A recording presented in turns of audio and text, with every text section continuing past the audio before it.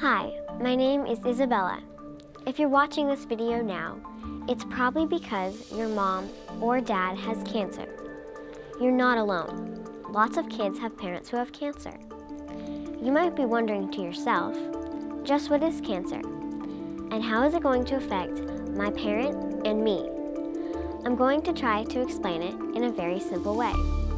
First, cancer is a disease that starts in a person's cells. So, what are cells?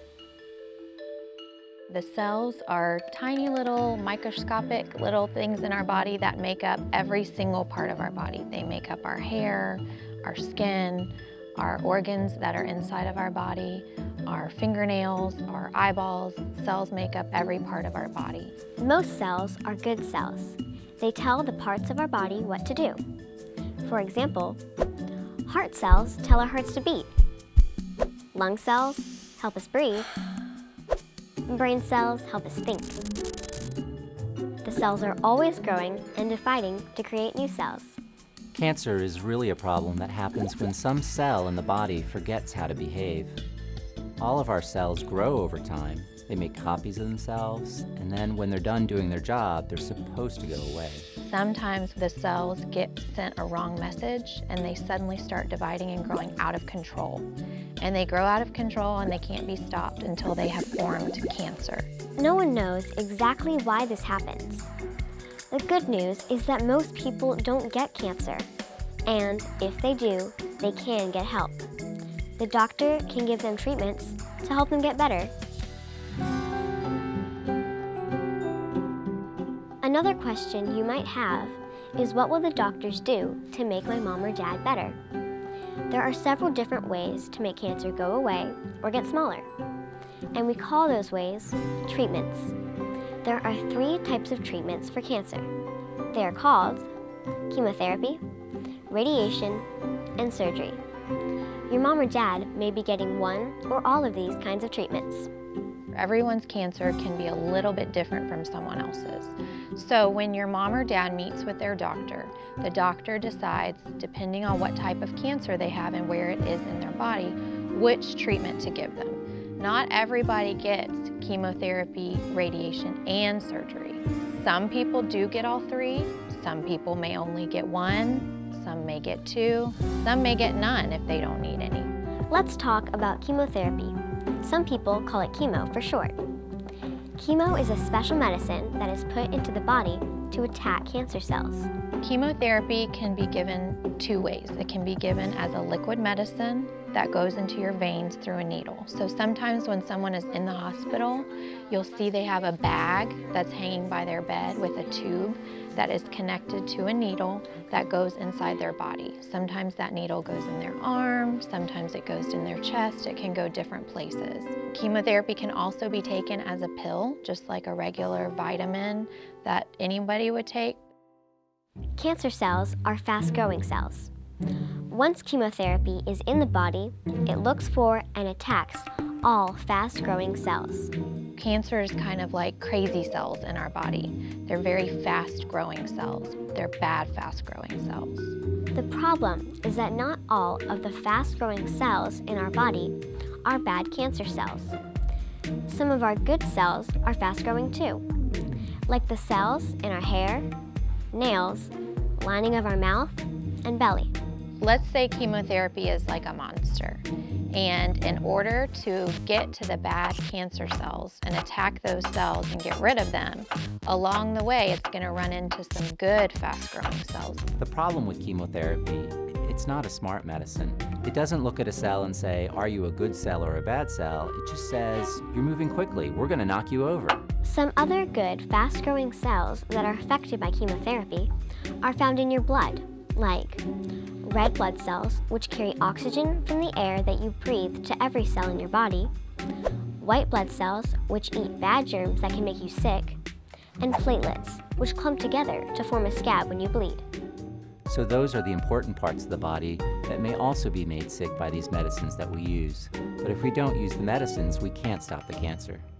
When chemo destroys some of those good cells, your parent might experience some side effects. Side effects are things that happen to your mom or dad during treatment that may make them feel or look different. The things that are first noticeable for somebody getting chemotherapy and other treatments for cancer usually is when their hair falls out. It starts about 3 weeks or so after they start their chemotherapy treatments, and at first it's just a little bit, and then it's a little bit more, and then all of a sudden their hair is pretty much going out in big handfuls and clumps, and they wind up with no hair. And if that's your mom or dad, and you've always known them with hair, it's kind of shocking the first time you see your mom or dad bald. My mom has breast cancer. My mom has gotten chemotherapy. She has gotten radiation. The first question I asked was, why is your hair falling out? Because I had noticed that there was hair at the bottom of the shower. It was just a little strange seeing her bald. It made me uncomfortable a little bit. Sometimes you might notice that people feel tired, and sometimes the chemotherapy makes them sick to their stomachs. They might throw up. We have some medicines that help a lot with that, but they're not perfect, and that can be really upsetting to see. The other thing that happens is that all of their blood is a little thinned out, so they might need somebody else's blood given to them. A few other things you might notice are that your parents' fingernails might fall out, or sometimes they can get sores in their mouth. The good news is that most of these side effects are temporary. So once your parent stops getting chemotherapy, these changes should go away. Also, it is important to remember that even though your mom or dad may look different or act different, they're still the same person on the inside.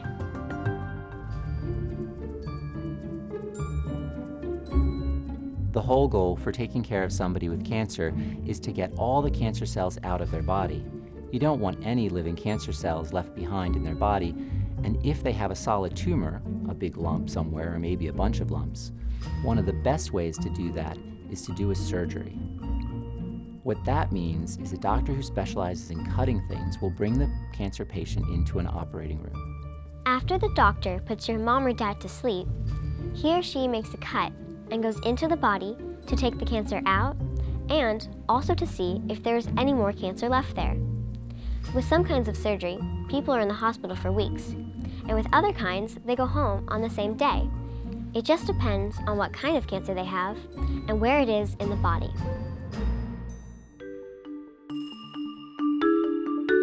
Now, let's talk about another kind of treatment called radiation therapy. Radiation is a special kind of energy beam that comes out of a gigantic machine that is aimed right at the cancer in order to shrink it or get rid of it completely. Radiation is really kind of like light with a different amount of energy in it. A lot of energy. Think of your microwave turned on high for a long time, that amount of energy. And the idea is that you point the radiation where the tumor is and it sort of fries it. And if you fry it enough, then it goes away. Some people wonder if it hurts because the machines are so big. Sometimes it looks like the radiation hurts.